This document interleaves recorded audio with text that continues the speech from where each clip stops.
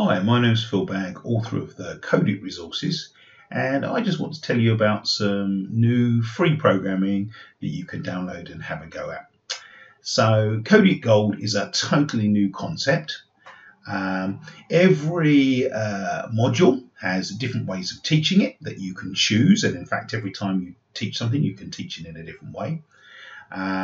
And we will go through some of those choices and show you some of those things as well in a little bit. Every project also has links to where something it exists in the everyday world. So if we're introducing sequence or repetition or selection because that's needed for the project, then we go straight into actually showing you some of these ideas in the everyday world. Okay, so we've got everyday variables. There's a sample of everyday selection. Okay, we're getting children to think about those things before we actually get into code so that they get a link to their existing knowledge.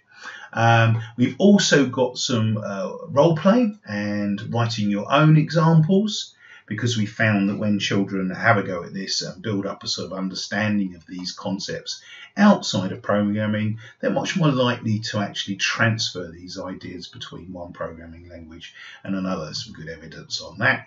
So here's some of our count controlled work that you can work through for 10-15 minutes before you get into some programming, which really helps children think about how these things are written, thought about outside of programming. Let's jump back into what you've actually got inside the modules. Now, our first module is called Build a Scene. And Build a Scene is a really simple module because I wanted to take some of the very simple ideas like sequence and repetition mostly, and build up some of the new concepts so that teachers who have never done these before would feel quite confident because the level of what they're using is quite simple. All of the modules of work are written for both Scratch 2 and Scratch 3, so you can jump in with that. And the earlier 4 out of the 5 are really quite simple as well. There are some research call-outs, so you can have a look and see what the research is like around these every time we use something. And also I've put an assessment for everything. I've used Kahoot, not because it's the best assessment ever, but because it's nice and quick and easy, and that gives teachers a chance to sort of do something.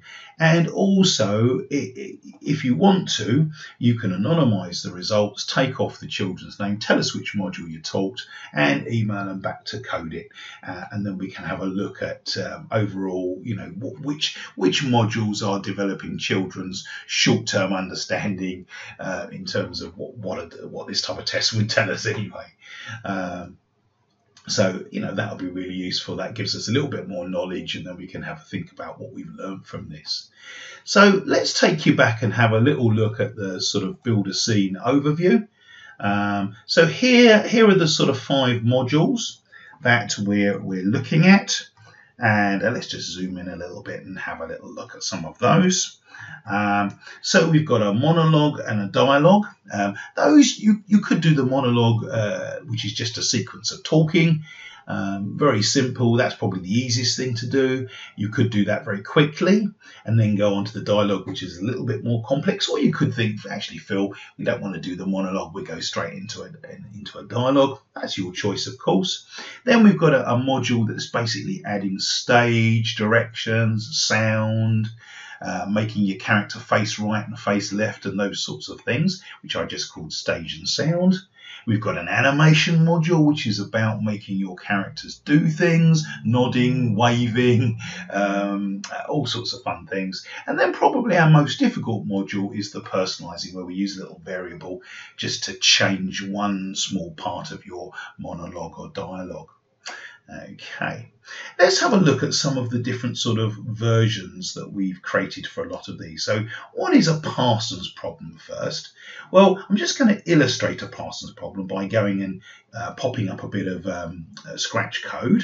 So what we've got here is the animation module, and you can see in this right hand panel that we've put some code together in here. This is the right code to build this, but there's no, it's not actually snapped together.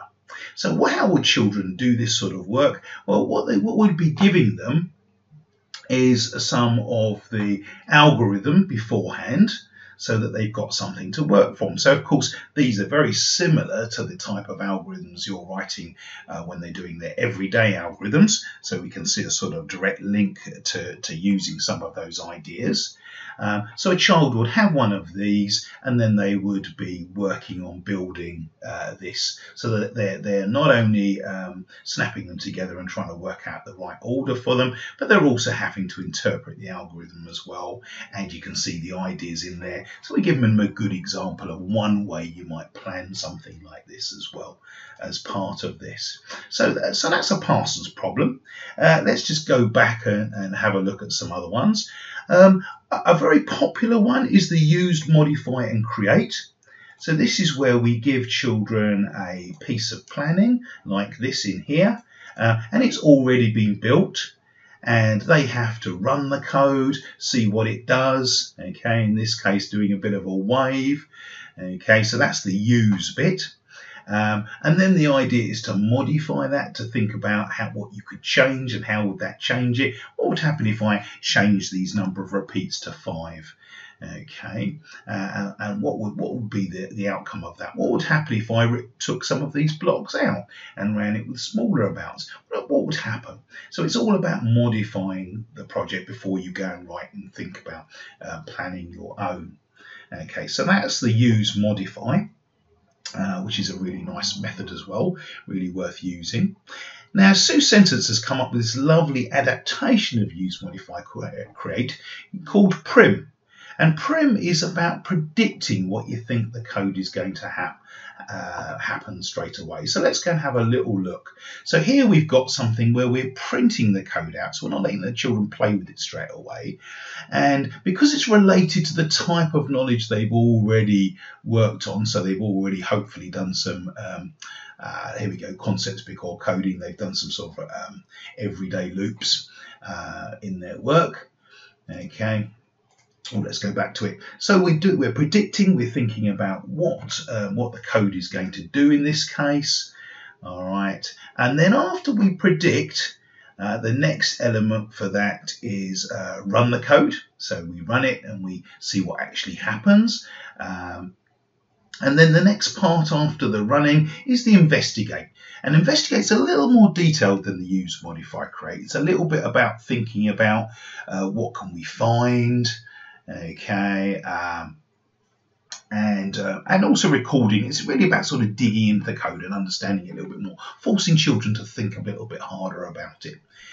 Okay, so there's investigate, and they've got to even write an algorithm as part of investigate. And we've been a little bit more sort of organised here for modify as well. So we're asking the children to think about what specific things can they modify. Okay, so that's Prim, before of course the children go on and write their own algorithm and then turn that into their own code, animations in this case. Okay, let's go back to having a look at some other options. We've also got some of the modelled offline aspects for some of these, where we thought about how these work outside of code. Okay, and you'll also notice a reverse completion one in here for the stage and sound, and this is where we've given the children fully the code, but we've only given them a part complete algorithm, so they have to go back and do that.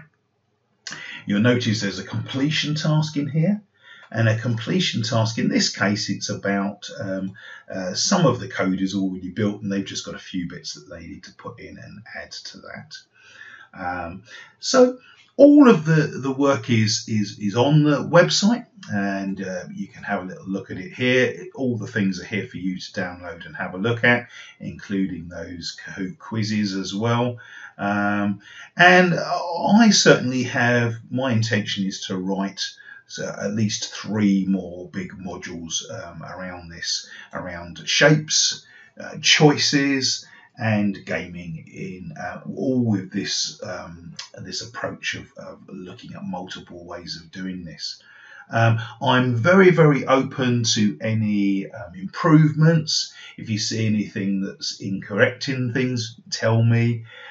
If I put the wrong link on something, email me, say I really appreciate that. I have a few teachers who are wonderful at providing feedback. They literally just send me, Phil, we can do this. We did this with it. It worked really well, but that didn't work. Or I really appreciate that. So if any of you want to send me the feedback, that's great. And of course, if you do some of these modules and fill in a Kahoot, obviously take the names of your children out of the Kahoot.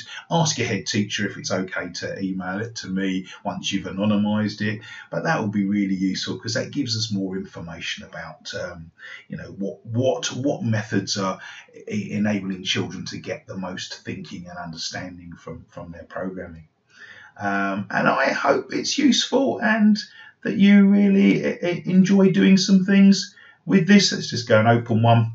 Briefly, you can see a bit of planning here, okay, and some of it's sort of all set out for you to use. Anyway, thanks very much for listening.